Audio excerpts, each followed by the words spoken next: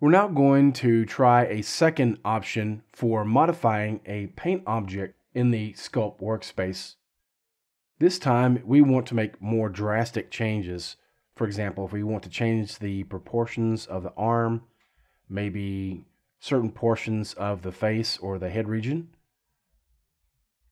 What I'm going to do now, instead of using the Bake Menu, Paint Mesh to Sculpt Mesh option, I'm going to instead go to the Retopo Workspace.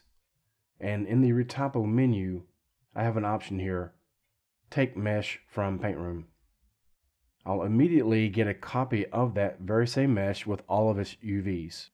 To separate this, what I want to do is go to the Select tool, make sure I'm in Faces mode, and just double click on any one of these polygons and it will select all contiguous faces.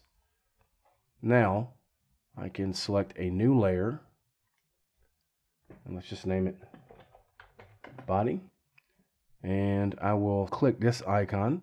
That's going to move all the selected faces to this new layer. Let's hit Escape to drop the selection. I can hide the beard. Let's hide the paint objects while we're at it. I'll just go back to the Sculpt Workspace. I'll hit my hotkey to bring that into the scene. I'll just name that beard. And while I'm at it, I'll just go ahead and name this one too. By the way, the radial menu you may see from time to time is a feature of the 3D connection device I'm using. Now let's hide the beard. If we want to make any large scale edits here, what we can do is use tools like the Pose tool, the Move tool, or the Transform tool, and check Conform Retopo Mesh.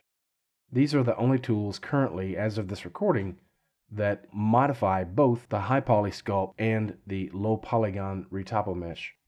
The reason why it's restricted to just these three tools is because the performance would take too much of a hit if it were available for brushes. You can easily enough go back to the Retopo Workspace and with Auto Snap Check, use something like the brush tool and tap, smooth, or nudge in those areas and it will locally snap. You can also just click snap.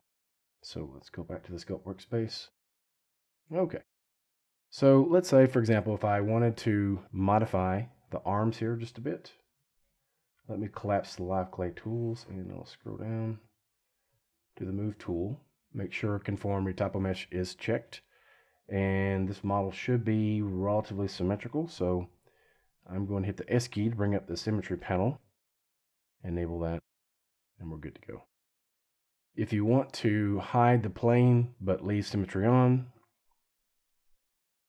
you can just check Show Symmetry Plane. Now let's go ahead and make our modifications.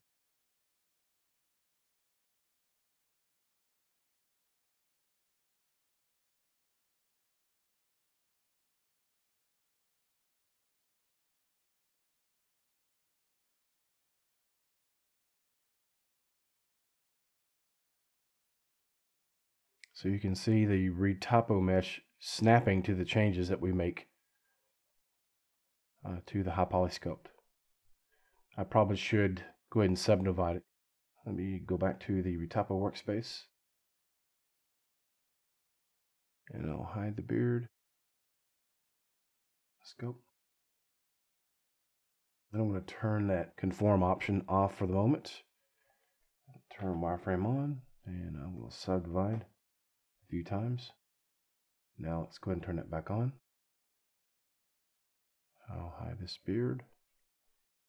Okay, so let's say as far as the body, I'm happy with what I've already done, and I want to do a little bit here in the head region.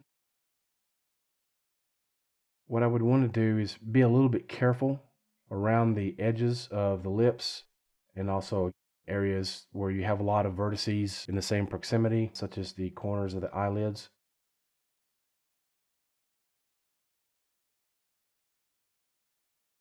So I'll uncheck that and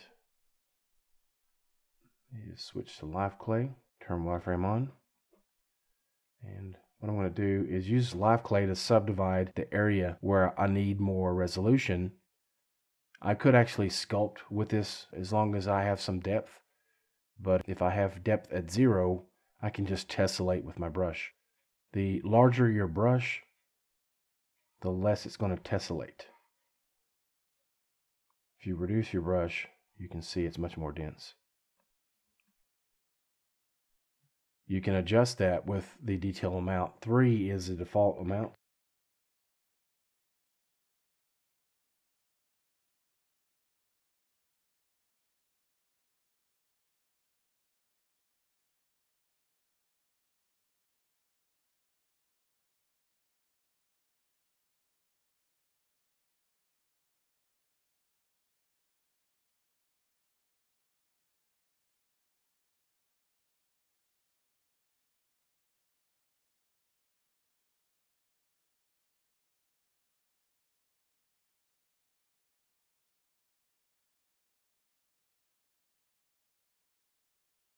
Alternatively, we can use the subdivide brush, which is at the bottom of the live clay section, and we can paint select or use any one of these shape marquees to select a certain portion and just subdivide with one command.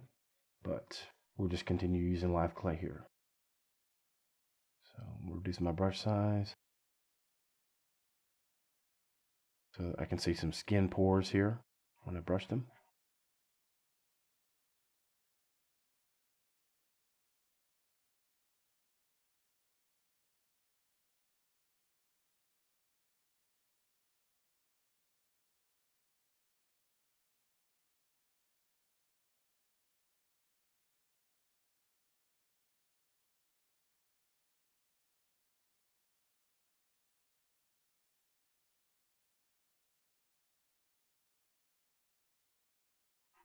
Alrighty, yeah, I think that's going to be the extent of it.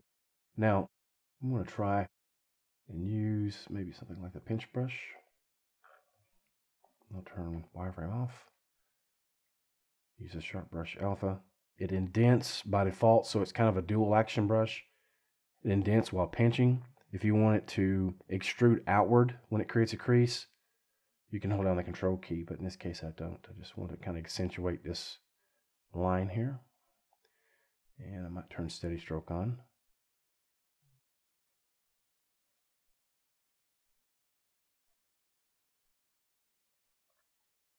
And so this draw mode is pressure sensitive, so the harder I press, the more it's going to crease. Turn symmetry back on. And I want to undo.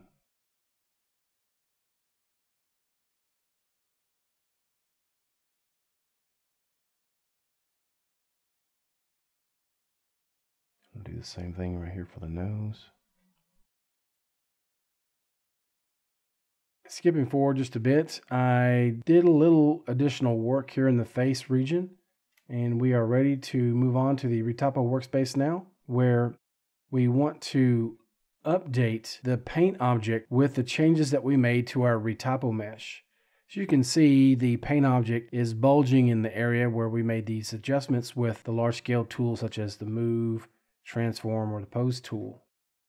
You may have to make a few slight tweaks to your Retopo mesh before you proceed. Also, I'm going to leave the paint object hidden for now while I adjust the bake skin settings. Go to bake skin settings here. I can see the outer cage with this checked.